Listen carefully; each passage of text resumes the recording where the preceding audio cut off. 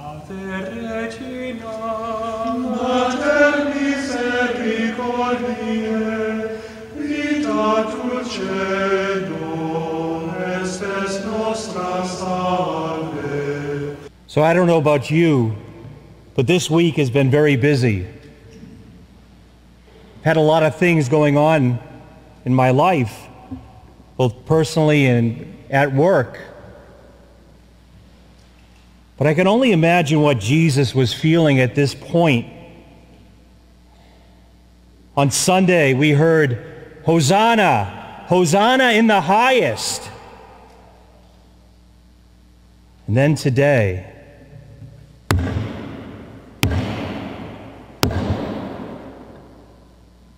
crucify him, crucify him. When I think of the emotions that he must be feeling as he's standing in front of all the people, he's standing in front of Pilate. His friends are gone.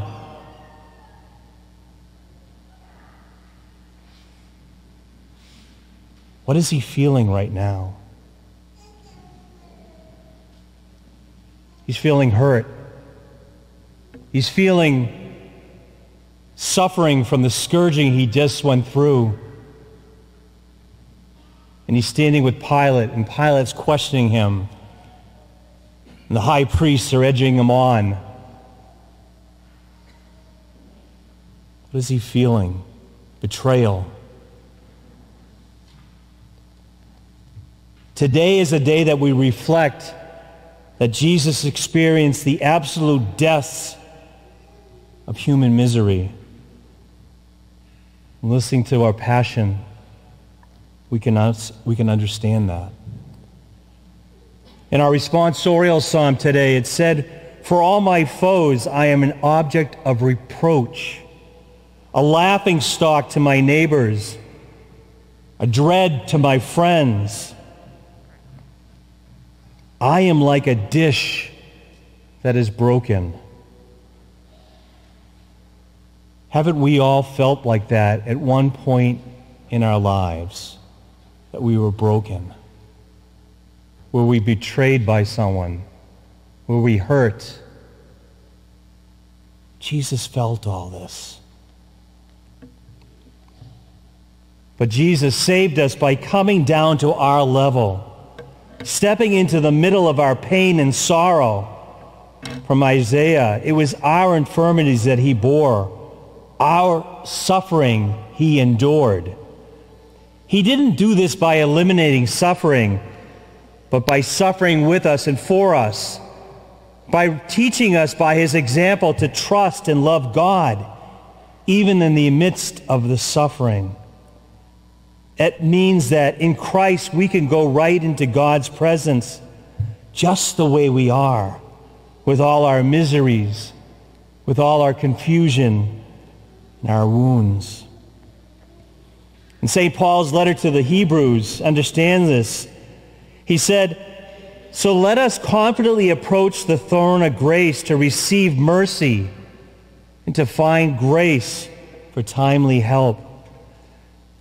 Jesus came to earth precisely for that reason, to meet us right where we were, right where we are, in the grime of our struggles, our wounds, and our sins, and to lift us up from there into his kingdom. Good Friday reminds us that Jesus knows our misery because he shared it. And so we can confidently approach the throne of grace just as we are, so we can receive mercy and find grace for timely help. On this day, that sacred Good Friday, we need to lift up our eyes to his saving cross. This morning at the cemetery, we watched the stations that were reenacted by our youth. It was so beautiful. It was so moving. I was mentioning to Father Mo, at one point I looked over at Jesus and he was trembling. And as the stations progressed, he was trembling more and more. And Father Mo said he was in an Ignatius vortex. He was living out the Passion. Now, I don't know if he was just cold, was he nervous, but he was living it out. It was such a beautiful portrayal. But I also remember a few years ago walking the Via Dolorosa myself, the way of the cross, when I made pilgrimage to the Holy Land. The day that we did the stations, we were in complete darkness. It was very early in the morning. We prayed illuminated by the light of the moon and a sporadic street lamp. And through the cobblestone streets that normally would be crowded with shop owners and tourists, they were empty at this early hour. And we prayed the stations in the very street that Jesus was so cruelly forced to his death. And then we arrived at the Church of the Holy Sepulchre, and we went into the chapel that is Calvary. I remember laying prostrate like we did tonight on the floor at the very altar of the crucifixion. And reaching under that altar, I was able to touch Calvary. I was able to touch the very stones that held the cross of Christ. It's so overwhelming when you realize where you are, in what place you are.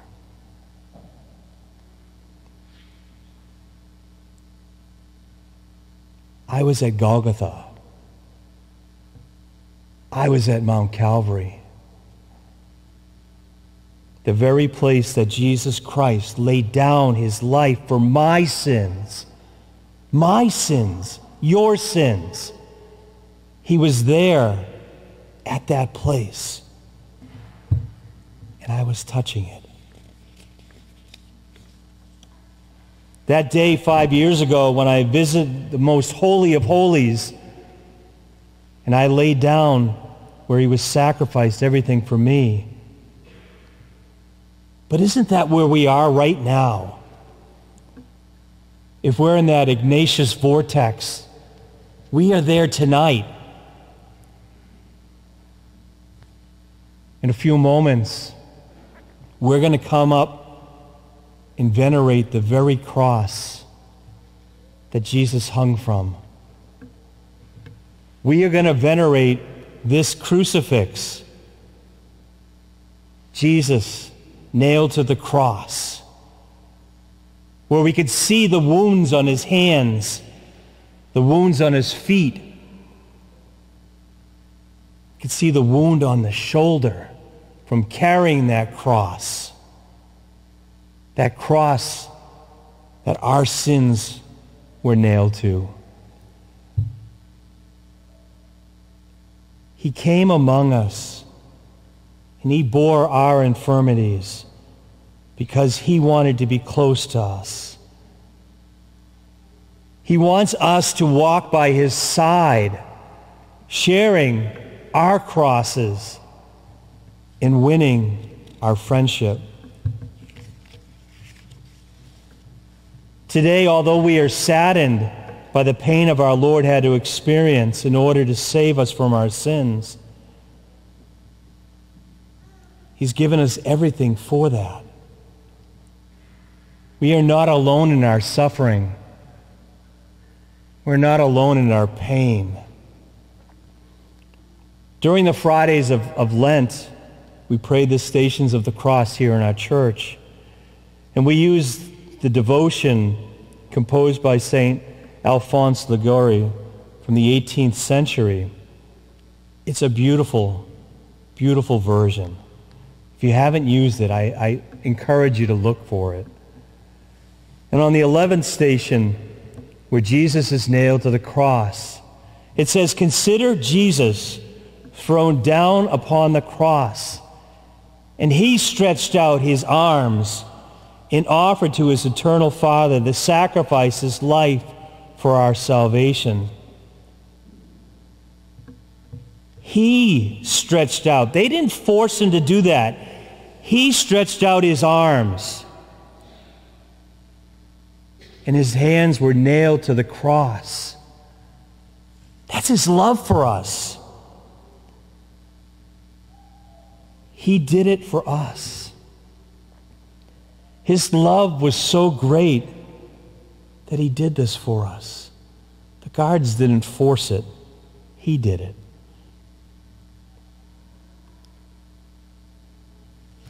And the station continues. They nailed his hands and feet, but it was our sins that held him to the cross. My despised Jesus, nail my heart to the cross, that it may always remain there to love you and never leave you again. I love you more than myself. I'm sorry for ever having offended you. Never permit me to offend you again. Grant that I may love you always. Then do with me as you will. My brothers and sisters, God's arms are always stretched out wide to welcome us. God's throne is always just a simple prayer away. He just wants us to ask for help, for his love, most importantly, his mercy. Tonight as you approach, we encourage you to approach the cross as families, as groups. If you're here with your friends, come up with your friends. Come up with your families. Venerate the cross. Do it together. Because we are a community. We are a community, and we're showing our love for him tonight. Lord, never permit me to offend you again. Grant that I may love you always, and then do with me as you will.